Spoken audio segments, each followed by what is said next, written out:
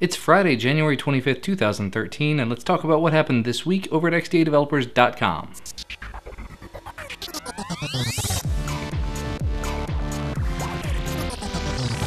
To start things off, a little bit of development news. First and foremost, XDA is, of course, a development site. We're all about new developments for devices, new developments for whatever, and learning how to develop. We've talked a lot in the past about different tutorials you can go to, XDA University, and also all of the videos done by Adam Outler on this channel for Android development. There were even some Windows Phone app development tutorials from Lance along the way. Well, the one thing that's sort of consistent among the tutorials is they're kind of PC tethered related, meaning that in general you kind of have to have a desktop or a laptop in front of you to do any of the learning. Well, XDA senior member Severa Dev saw this problem and decided to take care of it on his own by writing an Android app he calls Leia. Learn Android in Android. And essentially it does what the name says. It teaches you how to develop for Android inside of Android. So you can, on your mobile device, on your tablet, your phone, whatever else you've got that's Android, you can take it with you and you can be on the bus or at work or at home and have the exact same interface because you've got the same device, learning your Android experience. And what's even better, he made the app open source. So if you don't like the way that it's going, if you want to do your own thing, if you want to make it better,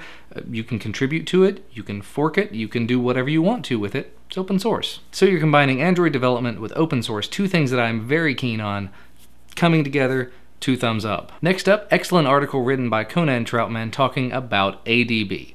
Might seem rather low level, might seem rather entry to a lot of you guys, a lot of developers out there.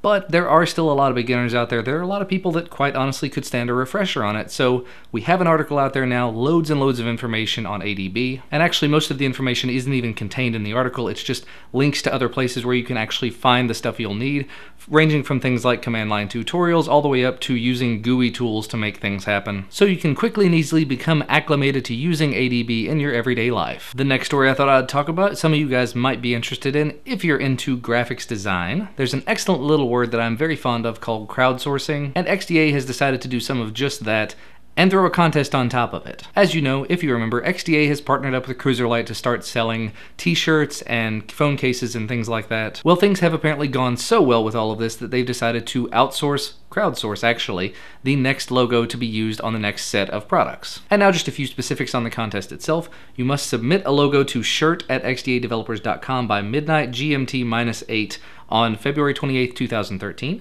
You must include your XDA user ID in order to be attributed for the image. The logo must be at least 300 dpi in a recognized vector format such as PNG, PSD, or SVG. You must use at least the letters XDA from the existing logo that's included in the portal post. The winning entry will be decided by the community, and they will have that featured on the next set of cases and shirts and things that come out of Cruiserlight, and the winner will be compensated with some goodies from Cruiserlight directly. So if you're graphically talented like I am not, definitely feel free to take a look at this, see if this is something you're interested in participating in. Finally, a couple of other bits of XDA-specific news. A couple of new forums were added this week that were noteworthy, specifically the Sony Xperia Z and Firefox OS. Honestly, I would assume that the ZL will probably be included in the Xperia Z forums, so you might want to check on that if that's a device that you're actually looking at. Also, 2 other videos have been put out this week. Both of them were app reviews done by TK. The first one was about keeping your device's screen on with an app called Keep Screen.